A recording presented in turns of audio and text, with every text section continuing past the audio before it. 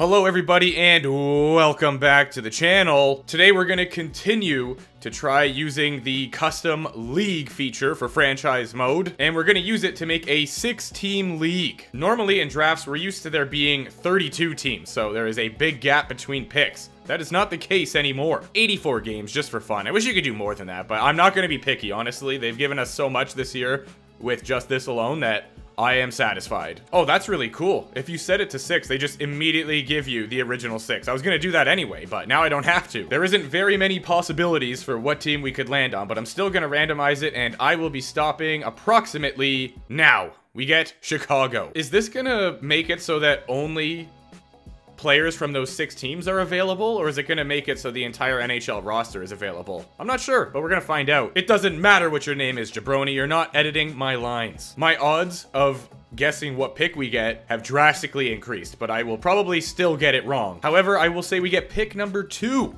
Yeah, will I be correct? Well, let's find out. No, I was not. Yup, by the looks of it, it is the original 6 teams only. And I will be starting off with the man, the myth, the legend, Igor Shesterkin, 92 overall. What an icon. Get on my squad immediately. We do have Adam Fox. I feel like I'm gonna regret this, but I kind of want to go with Moritz. I don't know why. I just do. 87 overall. Yeah, I feel like I have to. I'm not sure why I feel that way, but I'm doing it. Ooh, let's go with Chris Kreider as our next selection. 6.5 milli. Will Nye, the hockey guy. He's 87 overall. Got a few abilities sprinkled in there, making basically 7 million. Yeah, we just need a centerman, and our first line is complete. I'm debating between Trocheck and Kopp. Their salary is identical. Kopp is 1 year younger. He's got the medium top 9, whereas Trocheck is medium top 6. Two-way forward, 87 face-offs, 82 face-offs. Let's go with Vinny. I feel like this draft is going to be miserable, but this seems to work in the past, so I'm going to try taking some not so high overall, but high potential players. Trouba is right-handed. What handedness is Moritz? Also right-handed.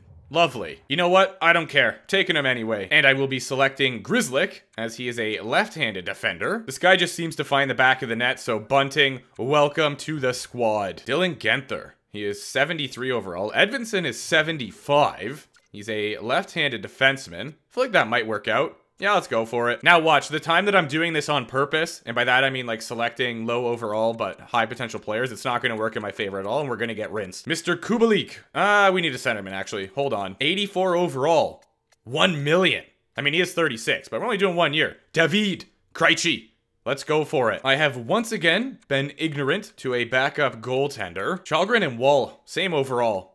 I don't know how I feel about that. I feel like Caden is just the best pick here as a 23-year-old 79 and medium starter. He's got like the highest potential for his overall, and he's not making a whole lot either. So welcome aboard. All right, Dylan, let's make it work. We do have a lot of cap space, so truthfully, I'm just gonna send it. Let's go, Johnny Toes. I know everyone out there thinks that it's pronounced Taves, but you're wrong. Sorry. I'm joking. Calm down. But Gallagher's our next selection. We got 21 mil left. We need our 4th line and 2 more defenders. And currently, we have 2 lefties and 2 righties. Forbert. You know what? I am actually going to add Forbert. 18 mil. Can we afford him? That is the question. 5.5. Yee. Probably not. Not a good idea. Barclay Goudreau. A little more affordable. 70 discipline. Not super attractive. Not going to lie. But still going to select him nonetheless. Still going to send it though. Craig. He has 3.5-star defense, 85 discipline. Let's go ahead and make him our last right wing selection. All right, I changed my mind. We can, in fact, afford him. So I'm going to go ahead and select Josh. We'll just have to put a winger in the middle. Hopefully one of them can take draws. Gonna make sure I don't butcher this. So we took Forbert, who is a left-handed defenseman. So we need another righty. Christoph Weidman, 81 overall. Making 765K. That's pretty solid. He will be our final selection. I also gotta try to make sure that, you know, the younger players do get put into the roster, because when I do the rest of the draft here, simulate it, probably gonna get some players that are higher overall. But maybe not. Sometimes they do, sometimes they do not. Let's find out. So we took Weidman and then Sundqvist, Vlasic, Ratti. We might be fine. I'm still relatively slowly getting my voice back, but the good news is I am getting it back. What an absolutely insulting trade. Get out of my face. Yeah. I don't think we're going to do too well. Barclay Goudreau has 75 faceoffs, so congratulations, you've been promoted. Kako, you're going to the left side because you shoot left. Really not a fan of this -1 down here, but it is roll 3 lines. Maybe I'll actually do this. Move Johnny up to play with Genther and Capo. +3 on the power play. I'm a fan of that. Defensively, we have Moritz playing with Grzelcyk, Forbert playing with Trouba, and then Weidman and Vlasic. No, we are not going to play... Wait a minute, who's this guy? 76 overall. Ooh. No, I'm putting Edvinsson in. I don't care. So we have a +1 and then zeros. And offensively, we have a +1, 2 zeros, and then a -1. We're going to be leaning on you big time, Igor. So I need a very, very solid performance from you this season. I'm going to instill a little bit of faith in the boys. And I'm going to say that we get 46 wins.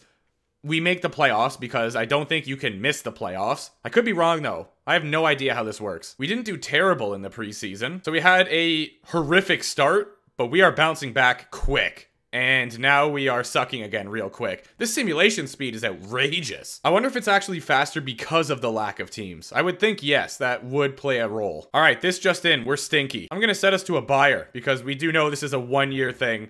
And I want to try to beef up a little bit here if we can. Bertuzzi, Hall, both available. Domi as well. His trade value's not that high. What's his points looking like this year? He's got 42 in 66 games. I have no idea what line he's on, though. Is there a way to see that from here? Maybe. I love how the 7th round draft pick has like a decent amount of value because of the fact that there is only 6 teams. I feel like that's such an easy way to finesse trades. But will Detroit fall for it? They will not. All right, hear me out. A 4th and Sundqvist for Taylor Hall. Okay, that is a sweet proposal. You're darn right it is. Bertuzzi's already gone. We could get TJ Brody, but I don't really know. Oh, here we go. They want... I mean... Sure, why not? Oh, and Brody is now gone. That's unfortunate. And so is Giordano. Holy crap, everyone's going. We added Taylor Hall. Let's just see what happens. Probably not much. I'm just going to go with best lines. So this is what they want. Trocheck to be on the wing on the 2nd line. Fair enough. They want Taylor Hall, line number 2. I'm pretty sure. So he's listed as a 1st line, and he is not. Taylor Hall's listed as 2nd line. Yeah, so it was our entire 2nd line. Smith, 3rd line. We actually have Jonathan Toews listed as 2nd line, but he is... suffering on the 3rd. And we have 2 players listed as a 2nd line forward on our 4th line. So I apologize in advance for that, guys. Defensively, we still got Grzelcyk and Moritz, Trouba, Forbert, and Weidman playing with Edvinsson. All right. Yeah. We're probably going to do... What? We're going to do what now? We're probably going to do terrible. I was going to say terrible. I don't know. I have no idea. Don't even ask. Yeah, let's simulate the rest of the season here, shall we? We're actually not doing awful. 26, 27, and 12. It's not good, but... could be worse. Much worse. Okay, we're winning some hockey games here. Enough to move us out of last place, so that is a positive. And we didn't make it, I think. Well, that's a rough go. Imagine not making the playoffs in a 6-team league. Straight up embarrassing. I should have taken Adam Fox. Should have done it. I mean, there's probably many things I should have done. Will Nye, 76 points. That's pretty good. So we finished 5th, and we were 10 points behind the Bruins. Yeah, we didn't even stand a chance. The Toronto Maple Leafs get the President's Trophy. They had Lafreniere, Zibanejad, and Kane. Yeah, fair enough. Seth Jones, Matheson. Their 2nd line was Kubalik, Bergeron, and Kravtsov. And they had Ullmark and net. Okay. However, it would be the Montreal Canadiens that would win the Stanley Cup. And they had Fabry, Matthews, and Marner. So they kept Matthews and Marner together. They had Swayman and net. Larkin, Milano, Obey, Kubel, Brody, Lindholm. Yeah, okay. I see you. Listen, I tried something. Did a little experiment. Did not pay off whatsoever. Igor barely sneaking in a 900. He had a 901 and a 306 GAA. Not a phenomenal record. What? How did Primo do so well? 9-4-4 with a 907 and a 3 flat. Grzelcyk had the most points for us. Okay, Moritz. Did not sim too well. Does he normally sim bad? I don't remember. I've done quite a few sims now, and I feel like I haven't seen him really, so maybe he does sim poorly. But even Adam Fox was simming bad for me, so I don't know. Maybe it's just a team I put together. I'm just a very, very bad GM. Ned led the league. He had 34 dubs, a 912 save percentage, and a 274 GAA. I think he's going to win a couple trophies this year. Defensively, Morgan Riley led the league with 67 points. Seth Jones had 62, and of course, there's Foxy, had 60. Kane got 118 and 58 goals. Matthews had 55 goals. Zibanejad with 108 points, so there was 3 players to break the hundo mark. As I mentioned, Montreal Canadiens with the Stanley Cup, and as we saw, Toronto Maple Leafs, President's Trophy winners. Hat-trick Kane gets the Art Ross and the Hart. Maury with the James Norris. Patty Kane with the Lady Byng. Shane Wright gets the Calder.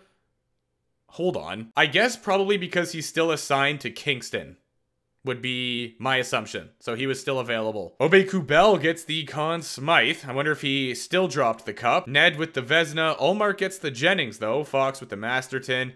Dumont gets the Jack Adams. Bergeron with the Selke, because of course. Kane with the Ted Lindsay, and he also gets the Rocket Richard. Not a bad year for him. Here is your extremely minimal playoff tree. That's how the whole thing went down. It was a sweep in the finals. Montreal rinsed the Detroit Red Wings. How did he get the Conn Smythe? That's interesting. He had 9 points. He was a plus 10, which I guess makes a good case. But, oh my word, a 41.7 shooting percentage. I get it now. That all makes sense. Swayman had a 931 and a record of 8-2-1. Not too shabby. All right, well, thank you for watching that video. Hopefully you guys are enjoying NHL 23, and hopefully you're enjoying the content. On that note, folks, I appreciate you, and I will be seeing you soon.